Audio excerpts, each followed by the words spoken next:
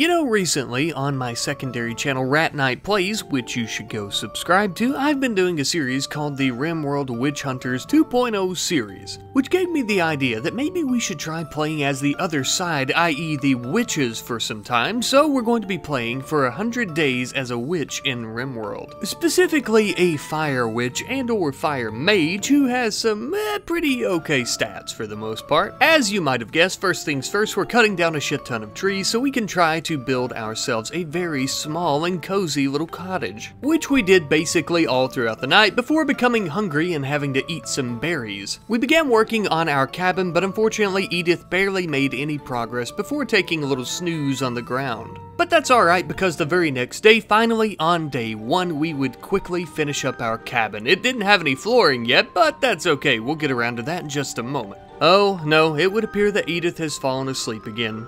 Maybe tomorrow. Well, the next day, not only would she have to work on the flooring inside the cabin, but she would also have to work on some tilled soil so we could begin planting plenty of rice so we don't starve to death. But what is this? In the rain comes a visitor, a trader of sorts by the name of Sam. Don't mind if we do, yoink! You see, Sam here is not a witch or wizard or anything of the sort, but he is going to make for a fine friend. By force, of course. Before finally falling asleep on this momentous day, we would build a campfire to cook our meals. Then the very next day, we would begin working on a very small cabin for Sam to stay in once he's enslaved, but we were interrupted by a wild squirrel. As you probably predicted though, this did not work out very well for the squirrel, and it was easily defeated by our magical abilities. Shortly thereafter, we would enslave Sam as well, and he would now be our designated cleaner and cook. I also decided to take a little bit of time and build some fencing to the front of our base, and to the back of our base we built some wooden walls to try and keep predators and enemies out. But of course, speaking of predators, Edith herself is currently a predator as she hunted down a turkey with her magical abilities for us all to enjoy. Just kinda think of it like Thanksgiving. Now sometime later, as Edith was mining steel, we had a raid from the Red Hawk Barra, and this was actually the tribe that Sam came from. Apparently they had sent someone to try and rescue him, I suppose.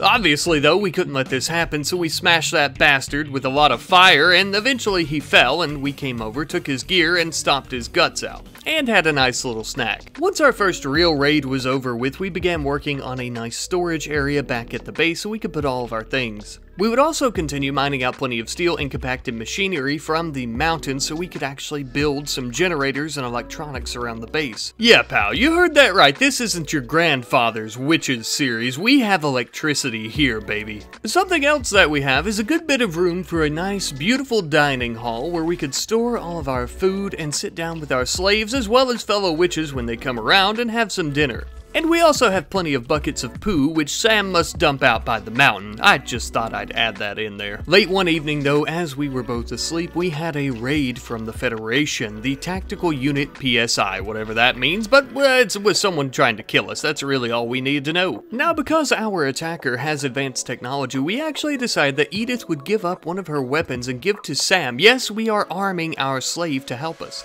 Sam quickly grabbed the weapon, and then we both jumped in on this tactical bastard to try and murder him, and eventually we ended up doing so, in which we would also take his wonderful gear. All that killing has made us a tiny bit peckish. It was time for us to spend some of Edith's magical ability points, so we ended up unlocking the Fireball ability, which is a pretty useful one, I must say. Sometime later, we had a transport pod crash, and this person that fell was actually a necromancer, but their skills were pretty dog shit, so I decided to strip them of their clothing. I just really liked their hat, and then I decided to test out the Fireball spell, which killed them, and seemed to really piss off their faction. I thought of it more as a mercy killing. Oh well, I suppose it's just yet another enemy in a bucket and or sea of many enemies. For a time though, we would just continue working on our base, a bit of self-improvement if you will. Finally though, our dining hall was complete, and Edith decided to celebrate with a massive smoke leaf blunt. Really gotta break it in right, you know what I mean? Later we would have a trade caravan stop in, but this was no normal trade caravan. This was an arcane items collector, meaning that these were witches and wizards. We were finally among plenty of our own kind, and we did a bit of trading with them and ended up buying a fire staff. Well, it's actually a fireball wand, but whatever. But as I sat watching our beautiful colony blossom, I realized it's a bit unhygienic and unethical to have them shitting in outhouses and whatnot and not being able to wash themselves properly properly, so we ended up setting up some proper plumbing. Later on, we would have a refugee contact us from nearby saying that they lost their home in a recent attack and they would stay with us here for a short period of time and work with us, blah blah blah, you know the drill. So we ended up accepting that, and it turns out that she was a blood mage. Though her skills were extremely lacking, we ended up letting her clean around the base, and eventually we would build her a research table because she did have the best research skill out of all of us. But just like that, my friends, it is finally day 25. We have made it a quarter of the way through, and in typical Rat Knight fashion, we are going to have a custom-made boss battle. Now, since this video is based on my Witch Hunter series on the Let's Play channel, I've decided that every 25 days, the boss in this video is going to be a Witch Hunter. This time around, it is the galactically famous witch hunter known as Eaton.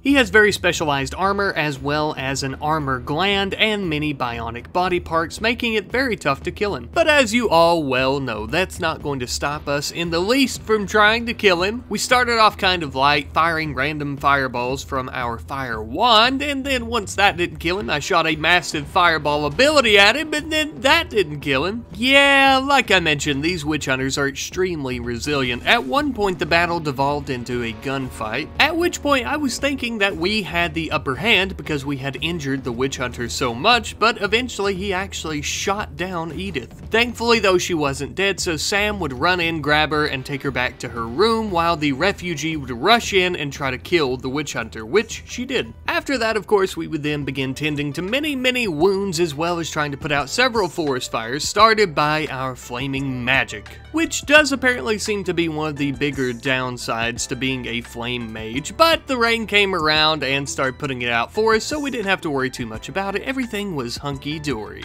And though it feels as if it's taken an eternity, we finally ended up researching batteries as well, which is going to be wonderful for our energy grid. But then again, it kinda doesn't matter because I don't plan on building gun turrets or anything because we're using magic. But you know what else is extremely magical? Childbirth. And I had no idea that our refugee was apparently about to give birth to her baby. Yes, she is indeed Pargnart, which kinda made me feel bad about sending her into battle with nothing but a club, but I digress.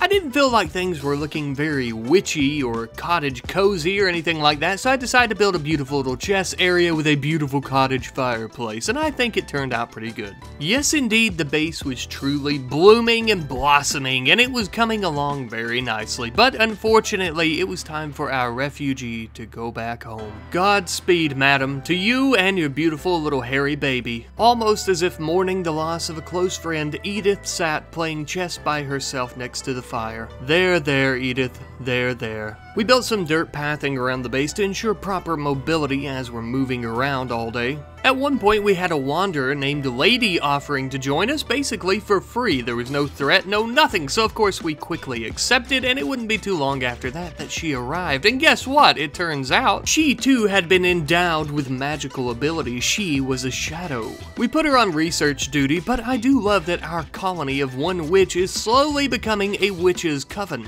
At some point, of course, I'm going to have to get the proper attire for all the witches that end up joining us, but that'll be later. And as if it were celebrating the new addition to our family as well, the sky blessed us with a beautiful aurora. Late one evening though, we had a quest come up. The empire of this planet apparently had a shuttle that was about to crash. They wanted to crash it here and it was going to be attacked by impids, blah blah blah. We would get a pistol and some shuttle loot, so we accepted. Luckily the shuttle landed not too far from the base on top of some buffalo, so it was a soft landing I guess, but not too long after that the impids arrived as well. Obviously impids already have a genetic ability with fire, but one of them was indeed a fire mage as well, which obviously means that our fire attacks are not going to do so hot, no pun intended, against these impids because they already have a natural resistance. But of course that wasn't going to stop us from trying. I didn't really care about the Imperials, but I did want that sweet pistol, shuttle loot, and anything that these impids might drop. So of course we tried our best, and at some point we ended up using our guns because we kinda had to. And though I was shit-talking the Imperials for a moment there, one of them actually ended up taking down Humps, who was the the leader of this impid squad, and he didn't kill him, which was perfect for us because we could snake in and capture him. And with that, the quest had finally been completed, and I must say, honestly, that was a lot of work for one shoddy pistol, but whatever. At least we got another impid who is also a fire mage out of it that we can get to join us, so I guess it was worth it. At the moment, we have him in Lady's bathroom as his prison cell, so of course we're going to dig into the mountain and try to build something a bit more decent, a bit more secure for him, that way he can't escape if he goes berserk and whatnot. And of course we're going to end up smoothing the walls because eventually I'd like to keep this as our permanent prison for anyone else that we capture. Ah, my friends, but with that being said, it has once again been yet another 25 days and we are on day 50, halfway there, but that means it is time for yet another boss battle, of course. This time around, the boss battle consists of a Federation witch hunter. Not only a Federation witch hunter who is highly skilled with bionics, yada yada, but also an enslaved ice mage. And naturally, as the name would suggest, the ice mage is a direct counter to our fire mage, so this should be fun. Now I have to be honest, I wasn't thinking that another mage was really going to be much of a threat, but as they approached, we began trying to shoot a fireball and they shot a massive ice ball, so it was like a shadow to shadow, mirror to mirror situation. Luckily, not too long into the battle though, we used Lady's Shadow Strike ability on the Ice Mage, killing him damn near instantly. At one point, I used a massive fireball attack against the Witch Hunter, which destroyed the walls to our warehouse, where she would then run in and begin trying to steal things before running away. And unfortunately though, try as I might, she did eventually end up getting away. I just could not stop her. Oh well though, the most important thing is that we didn't die. Even though we had to kill a fellow mage, it was too late for him. Our survival for 100 days was much more important than that ice mage's life, unfortunately. Sometime later after day 50 though, we would end up having an opportunity for a traditional witch ceremony, something called a dance party. It was a celebration where we would listen to the finest music that the galaxy has to offer, wear the finest clothes, and boogie down with the finest folks. And looks like it ended up being pretty fun as well. Not long after that though, unfortunately, it looks like Sam has decided to rebel against us. I forgot to take away his pistol, unfortunately, but that's okay, Lady could handle this quite easily. Oh, Sam, you poor dumb animal. No, for real, I think Sam is some kind of animal. A cow? A mule? I'm not sure. With Sam having rebellious tendencies, it really wouldn't hurt if we had another member as quick as possible, so we started working on Hump's room, as well as making some clothing for him so he's not naked, then, you know, that would give him a debuff, blah blah blah, you understand, you know how this works, we're just trying to convince him to join us. With day 75 slowly but surely creeping up upon us, I decided that it might be best if we tore down the wooden fencing that we have at the southern part of our base, seeing how it gets destroyed every time we get into a battle anyways, and replace it with some big wooden walls. Yes, we are a fire mage, and yes, we are going to burn it down eventually, but it should give us some protection, at least more than the fences. At one point, we had some beggars stop by, and they were just about to leave because we hadn't gave them any charity before we decided to abduct one of them because we liked his skill set. And as for the other one, well, but hey, the other guy gets to be part of the team now, lucky him. Speaking of part of the team, Humps ended up joining us shortly thereafter, which was very exciting. Finally, another mage in our midst. Ah yes, you know, I know I've said it several times throughout this video, but the colony is going swimmingly, and I really love that we're getting more witches, bitches. Everything is going so great. Oh no. Well, it would appear that the Federation has once again sent a good-sized raiding party our way, nothing we can't handle with a little bit of magic, I'm sure. We would immediately begin engaging them with a bit of our flaming magical powers, which done minimal damage for the most part, but did incite them to begin chasing us, where we would of course begin firing upon them with our rifles, and eventually they kind of cornered us back against our base. Now this battle would rage on for quite a while, and mostly consisted of us slowly picking off the Federation soldiers as they came at us. Eventually, though, Edith was the last to stand on our side for the most part, and we ended up defeating them. We did it, but sheesh, was that a bit of a close call. While we were tending to our wounded, our prisoner decided to try and break out and go crazy, so we had to teach him a lesson as well. But shooting him in the face after his little tantrum must have really helped him see things clearly, because not too long after that, he ended up joining us. Sometime later, the Empire offered us a pistol and a gene pack if we were to take on a bunch of their toxic waste, and we're not worried about the long term, so we accepted. Ah, can you smell that? Smells like success. Now, some time later, we ended up sending out our new recruit to do a good bit of trading with the Arcane Fold, who are basically the only allies we have. Even though our Coven of Witches is excellent at wielding magic, we still need some actual mortal weapons, so we ended up trading the Arcane Fold a few things for a rifle. Back home, though, things were really heating up as we had two new lovers. It would appear that Humps and Edith have fallen in love. So I ended up making them a beautiful little double bed in Edith's cottage, that way they can make some real magic.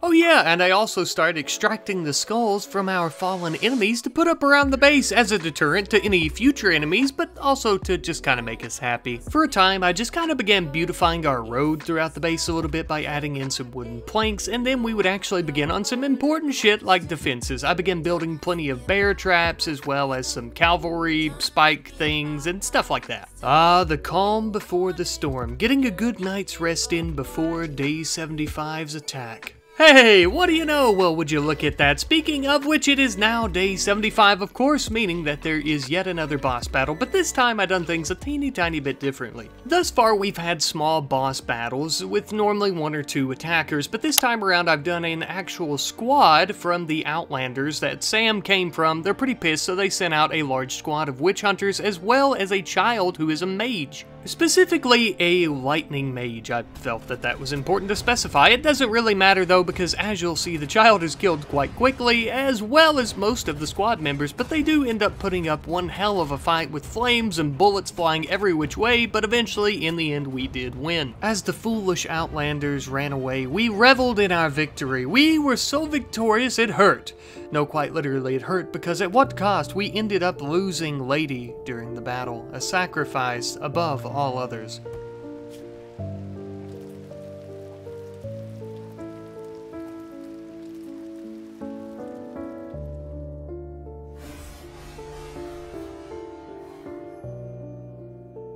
Yes, very sad indeed, but Lady would want us to carry on. Besides, we have a shit ton work more to do, especially if we're going to prepare for all of us not to die by day 100. Speaking of which, we ended up building an electric stone cutting table. I plan on using a lot of stone for the walls of our base to try and reinforce them. During this time though, I had some interesting news. Mashinto tried to romance Sam, our slave, and the two of them ended up falling in love, a forbidden love. But we ended up hardly having any time to focus on this, because not long after that we had a defoliator ship that we're going to deal with in the near future. We actually ended up also having an infestation, which had to take top priority here. The cocoons from the infestation would stay dormant, but it was right outside our base, and I just knew something was going to go wrong, so the very next day I sent everyone out and we were going to try to kill them with some fireballs, and this kind of ended up working until they started chasing us, but we shot them down and then came back and destroyed the cocoons. Just as well as the toxic waste, because the toxic waste was actually the reason that this had happened in the first place, so we wanted to get rid of it.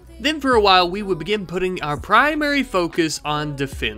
We want to ensure that we don't have to make a lot of effort to keep everyone alive for the next few raids and things like that, so we began adding some reinforcement to our walls, building more bear traps, cavalry spikes, as well as sandbags and barricades for us to hide behind during battles. Then it was finally time for us to deal with the defoliator ship. I sent someone out to begin shooting at it from a distance, expecting mechanoids to come out, but nothing ever happened, so we brought everyone else in and we just started blasting it with magic as well as bullets until it was destroyed. And no mechanoids, but we ended up getting some sweet resources. For a short period of time, I also began reinforcing the northern entrance to our base. That's about all. It didn't take very long at all. But then we had a rejected proposal. Edith apparently proposed to Humps. Humps said no, and then the two of them broke up, right? Which is insane, until later on they ended up getting back together. Oh, such a roller coaster. Truly, I love it. You know, if the boss battles every 25 days don't rope you into my videos, I surely hope that the relationship drama does. Now, speaking of drama, a little while later, we ended up having a dragon wander into our territory that we would try to tame. Now, this dragon had a 20% chance to attack us when we failed taming. So, you already know this isn't going to go well. I honestly just couldn't help myself though. Imagine us rolling up to day 100 with this massive dragon. It would be amazing. Something not so amazing though was an infestation. I was super worried about this, but luckily it actually wasn't in any of our buildings. It was in a cave directly adjacent to the base. Hey, remember the dragon from earlier? Well, this far, Sam would go out and tame it, and every time he would, I would send the others out with him in case it tried to attack. This time it tried to attack, and the shit really hit the fan. These dragons are no joke. I had tried to trick the dragon into walking through our bear traps, and this didn't really work at all, and eventually it would end up beginning to down many of our members, starting with Edith, and then Humps, and then it would chase us around. We tried to run back to the base and run out, yada yada yada. Eventually, though, we had managed to get Edith and Humps back into the base where we could tend to them after the dragon was very damaged. Because of the dragon's injuries, it decided to lie down to try and begin healing, which it was very good at, so we had to quickly run in while it was sleeping and finish it off very quickly, and we ended up doing so, thankfully, and it's dead. We ended up cutting it up for food later on.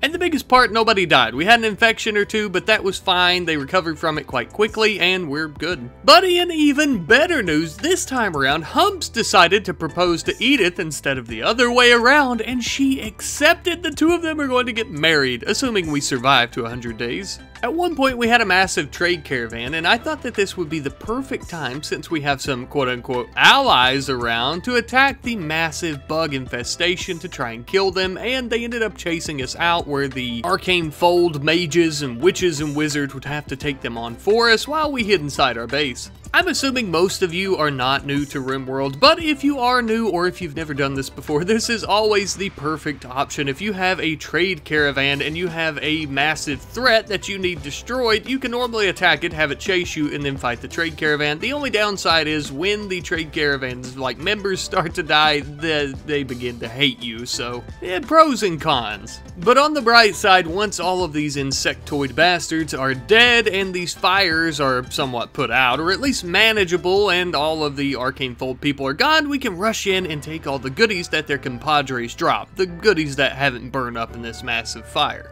But, my dear friends, my lovely compadres, we have finally done it. We have finally made it to 100 days. We have survived for 100 days in RimWorld as witches bitches, and I am so ever tickled. I'm so proud of the progress that we've made here, but it's time for us to try and destroy every bit of it, as I am spawning in some massive raids that I really don't think we're going to be able to handle. Yes, for the 100th day boss battle, I've spawned in an elemental rift as well as a massive Federation raid, just because the Federation is so tough, their armor is really tough, and elemental rifts are a huge pain in the ass, so I thought it would be fun. And because I already know the outcome of this large battle, I'll just kind of sit here and talk for a moment. I just want to thank you guys ever so much for watching this video. Sorry it took me quite a while. I haven't had a lot of time with Thanksgiving coming up and stuff like that, and my day job, and you know how it is. I am always talking about that stuff on the channel and just how it eats up a lot of time, you know, family time, holidays especially, my day job and stuff like that. But I'm, you know, I'm really happy. I'm very blessed to be able to make these videos for you guys and to try and get them out. And, you know, it really is an honor to entertain you guys and to do stuff like this that I love, that you love. And so, you know, I just want to say thanks. You guys are amazing. You guys are always amazing. You're so kind, very supportive and stuff, and I love you guys. I just want to say thanks. And now that I think about it, with Thanksgiving coming up tomorrow for me, I guess tomorrow for you guys too, you know, I'm very thankful for you guys. A little corny, but I am very thankful and I love you guys. So, and of course, like I mentioned, this video is basically just based on the Witch Hunter series that I'm doing a Let's Play of on the Let's Play channel. You can find that in my channel links for this channel. I'll try to put the link in the bio of this video if I don't forget as well, or you could just type in Rat Night Plays on the YouTube search bar. You should be able to find it pretty easy. If you're into the Let's Play style content, that's something I'm doing over there. It's really fun. You know, it's a lot more relaxed, a lot easier for me. The videos are a lot longer, of course. They're normally over an hour long. And that series is actually based on an original series that I done on this channel when that was the main focus of my content here. So, you know, it's kind of a passion project for me to bring back a series like that and, you know, be redoing it basically on a new channel with a few different mods and just, you know, more knowledge of the game. Speaking of the mods, there's always the mod list in every video description. This one for this video is about the same as the actual Witch Hunter series, except for, I think, some weapons mods and stuff like that I've added in just for the sheer fun of it. If you guys want to check that out. But once again, thank you guys ever so much for watching. I love you very much, and I'll see you next time. Goodbye.